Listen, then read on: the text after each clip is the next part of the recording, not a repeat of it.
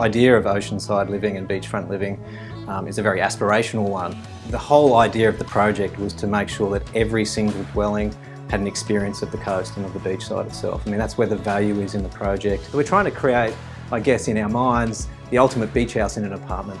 The building cranks and moves and folds very simply to orient the view. We've been able to create really broad apartments, so they have really wide frontages, so all rooms generally get an exposure to the view in all aspects of the design, between communal spaces and private spaces, between interior and exterior. There's a really nice blend of that kind of relaxed family environment. In balance with that is this kind of high quality, high-end experience that is really quite urban and less coastal.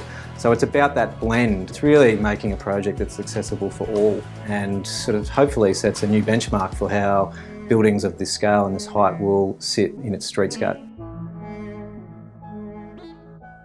Our inspiration was purely drawn from a beautiful surrounding and the landscaping around it, and it's very much based on subtropical Queensland climate.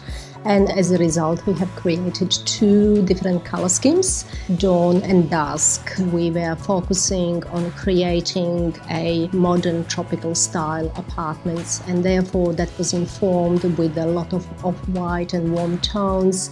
So there is a lot of natural light coming through, there is expanse of spaces and openness through inside and outside, and utilising the balconies for a outdoor experiences. It's a special quality that we think it's really nicely utilised and unique for this project.